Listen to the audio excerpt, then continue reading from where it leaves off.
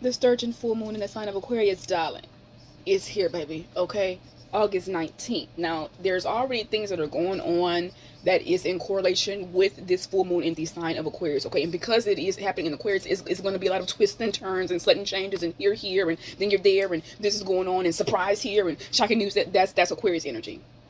Asking Aquarius, okay? It's always okay. Aquariuses are ruled by Uranus, so for this full moon, you want to go and find Uranus, okay? Uranus, have you?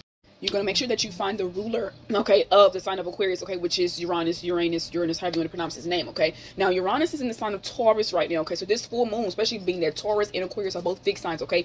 Fixed signs, air signs, you guys are going to be feeling this full moon the most, especially if you have a fixed sign in your big three or you have Aquarius in your big three, okay? Polar opposite of Aquarius is Leo, okay? So you can also check that area of your chart as well, just to see a little bit more about what's going on, okay? You want to check your birth chart, you want to check your solar return chart, okay? Because that solar return chart is working with your current energies that you have as of your last solar return, okay? As of your last birthday. So let's say your birthday was on August 5th, okay? You have a new chart for that specific year. And you have your birth chart that you were born with, but you also have a solar return chart, okay? So check those two for more insights. Again, Taurus, Leo, Scorpio, Aquarius, Gemini, Libra. You guys will be feeling this full moon the most, okay? Again, especially if you have it in your big three, sun, moon, or rising, okay?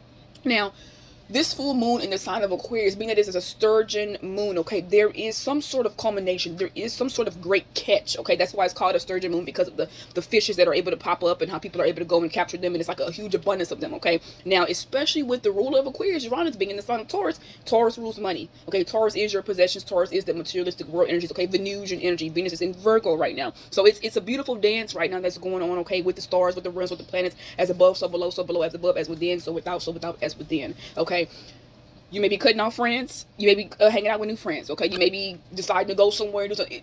Listen, if them relationships, if them friendships just ain't meshing and it seems like it's run its course, it's time to let them go, okay? That full moon, it's going to bring about that, okay? Some of you guys are going to be getting let go. Some of you guys are going to be starting new opportunities, new jobs, and new. Remember that full moons are a time for releasing, for letting go, okay? Definitely pay attention, slow down. That's also going to be a really big thing that you need to do surrounding this full moon that's happening in the sign of Aquarius because of that energy, okay? Now,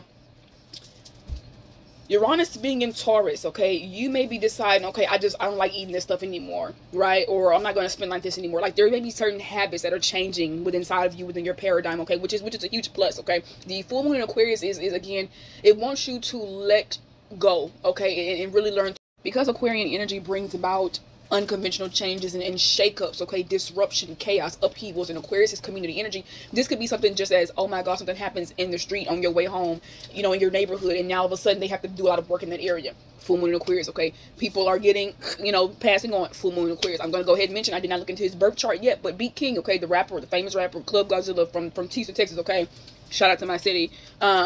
His passing, right, it was a shake-up to the community. It was sudden, right? It was unexpected, something that you didn't see coming. He did his music, things like that, okay? That was club energy, which is also community, which would be Aquarius energy from a community point of view. The party more so is Pisces energy, okay? Now, being that this full moon is happening on Moon Day, okay, just trust to know that the energy, the emotions, whatever needs to be let go of, let it go. Whatever certain emotions are hitting you, they're asking you to sit with yourself, okay? Feel those emotions, address them, figure out where they're coming from, and let them go and release them, okay? It's all a part of the divine plan. Now,